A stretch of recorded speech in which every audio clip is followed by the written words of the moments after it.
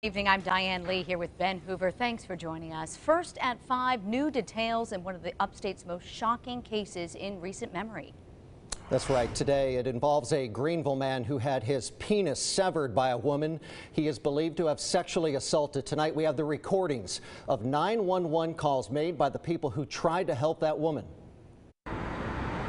Greenville County 911, what's the location of your emergency? The call to 911 was made from this Waffle House on Melvin Drive, just off Pleasantburg in Greenville. An employee there calls when a woman shows up at the door in a state of panic. There's a woman, she's naked. She says someone tried to rape her. The caller then instructs his co-workers to help her. They just put a green t-shirt on her. They're women, so I'm letting them deal with her. Oh, okay.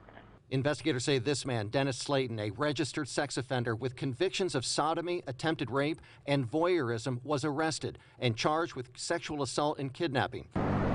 On the call, when the operator asked if the woman needs EMS, authorities first learned the woman's alleged attacker would need medical assistance as well. Do you need EMS? She's saying that there's somebody right across the street. She said she hurt the man. He tried to rape her. She hurt him. Okay. Did she say anything about EMS? Do you need to see the paramedics? She needs to see the police. She just needs to see the police. She don't need EMS? And he's going to need EMS.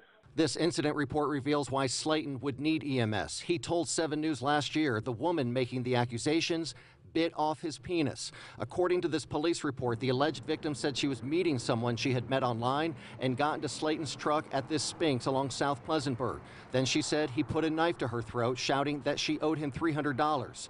He drove her to his house, where she said he sexually assaulted her and threatened to kill her. She got away and made her way to the Waffle House, where she found help. The police are pulling in now.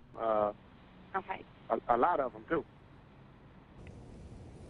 Slayton was arrested. He later bonded out of jail. We checked with the solicitor's office today. They said that they are still interviewing witnesses and building their case.